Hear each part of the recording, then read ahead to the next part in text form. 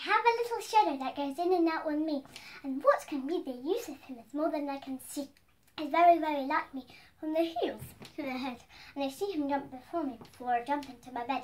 The funniest thing about him is the way he likes to grow, not at all like proper children, which is always very slow, but for he sometimes shoots up taller like an India rubber ball, for he sometimes gets so little that he has none of him at all. He hasn't got a nuisance of how children ought to play.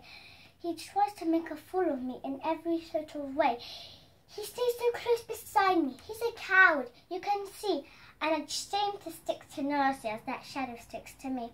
One morning, very early, before the sun was up, I rose and found the shining dew on every buttercup, but my lazy little shadow, like an errant sleepyhead, had stayed at home behind me and was fast asleep in bed.